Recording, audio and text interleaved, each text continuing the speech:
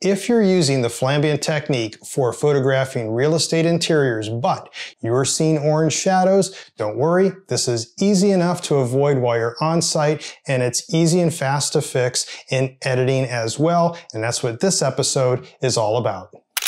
For those who don't know me, my name is Nathan Kuhl. I'm a professional real estate photographer in Southern California, and I use flambient for all of my work. I have so for years. I've shot thousands of homes here in the local area, and I've written best-selling books specifically on real estate photography as well. And over the years, I've seen this come up. I know what's causing it. It's just simple achromaticity. In other words, we are missing some of the color if you're flashing very hard and you're seeing harsh shadows. So, how to avoid it? How to fix it? First, how to avoid it. One, you're flashing too hard, more than likely. What's happening is the harsher the light, the harsher the shadows, the less color from those achromatic areas in those shadows. So when you add ambient luminance on top of it, you're gonna get discoloration. Some photographers will just revert back to using normal blending mode. Don't. It's gonna give you inaccurate color. There's a much better way to do that to fix it. I'm gonna show that here in a second, along with a couple little bonus tips on doing some of this editing in general. But avoiding it, even if you're facing your flash straight up, remember, never face it forward. You don't want it forward. You want to have it straight up if you're doing a ceiling bounce. But a lot of times doing a ceiling bounce, if it is straight up, sometimes you do need to tilt it back just a little bit. But moreover, the biggest thing, to get the most diffused light, which will then have the softest shadows, and then it won't be so achromatic in those harsh shadowed areas, is simply to lower the height of the flash. Make sure that the flash is at least above the camera height. But when you're seeing those harsh shadows and you're in very small rooms, there's no problem with putting the flash just right above the camera at a very low height, angle it back just a little bit. If it gets a little bit of color cast, that's easy enough to fix. It's a lot better than dealing with some of these harsh shadows. So if you're flashing correctly though, and you still have some problems, which can happen, and it does happen to me from time to time, it's easy enough to fix. Let's see how that's done.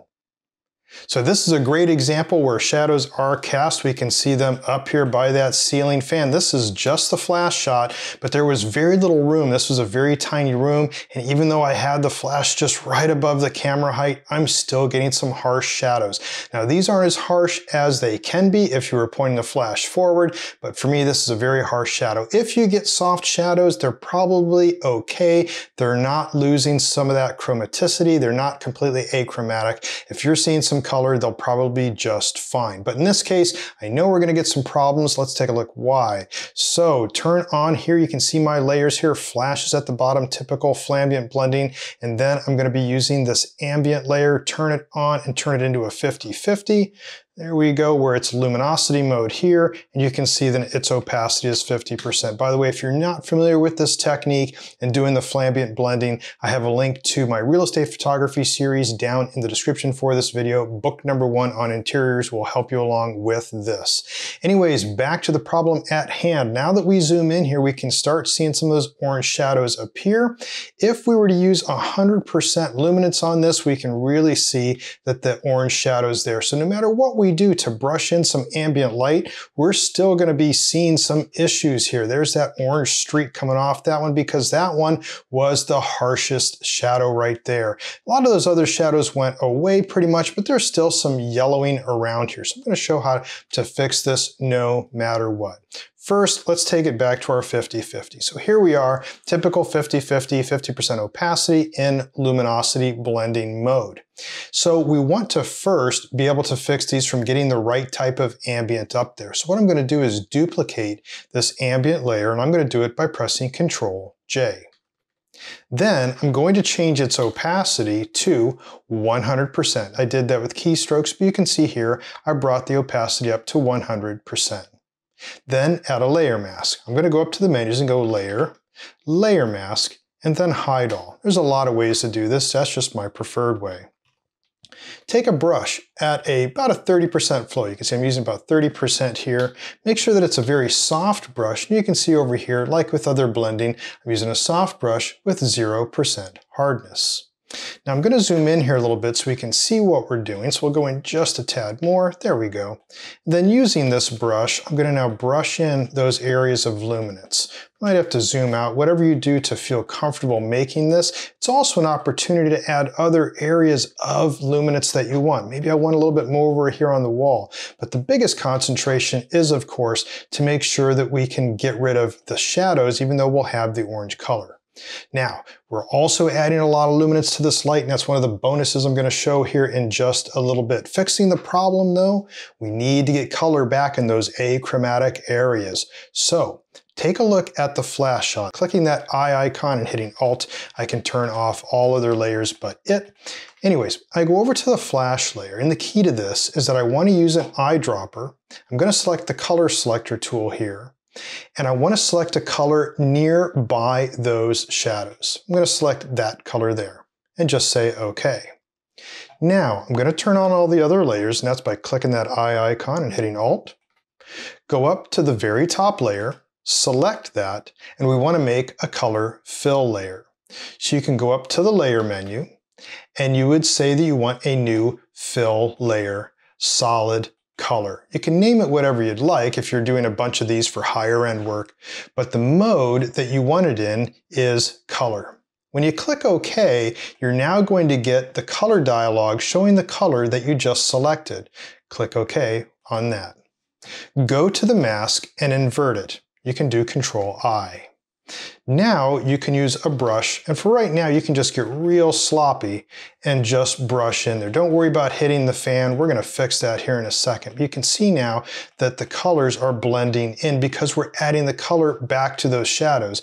This is without it. You can see that there's an orange streak right here. That goes away when we brush in the color. We're giving it what it lacks. Since it was achromatic, it lacked that color, so we put the color back into it. So it's a matter now of just going back and forth, and here I'll add in a little bit more ambient, here I'll add in a little bit more color until you get it the way that you want.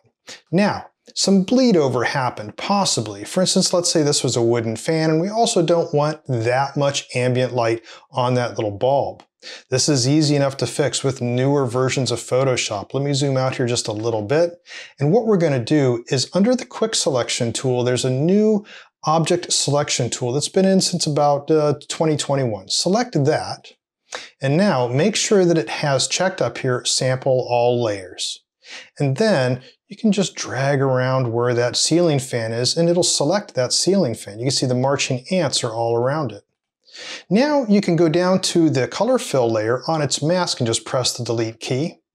And also if you want to, you can go down to that ambient layer and press delete also.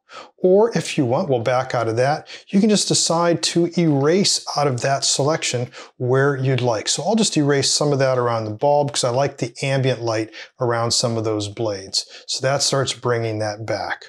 There you go. Now, one other tip here real quick. You can see that fixed it, but the ceiling still looks a little bit orange. Now, you know I've got other color correction techniques. I've shown them in other videos. I have them throughout my books, especially the advanced editing book. But here we're going to do one real quick that I show. And I love to do this for ceilings like this. They're supposed to be white, but they tend to get discolored. We're going to zoom out here a little bit. Go to the top layer. Select the polygon tool, the polygon lasso tool. Up here, draw a polygon around that white ceiling. Close it by double-clicking when you get close. Go up to the Select menu, and you want to modify this selection. So you modify, and we want to feather it. In the feathering, select about a feather radius of 5 pixels. Now we want a new adjustment layer, so you go to Layer, New Adjustment Layer, and we want a hue saturation layer. You can call it whatever you'd like. What that did was make a hue saturation layer with, as you can see over here, just the ceiling selected. Now we can move the saturation slider to the left to start desaturating some of that ceiling. And there we go. This is how we started with this flash shot showing a lot of shadows. We were to fix it with some ambient, added more ambient to it. We added then color back in where it should have been, and then desaturated the ceiling to make it even better. And that's all there was to fix those orange shadows.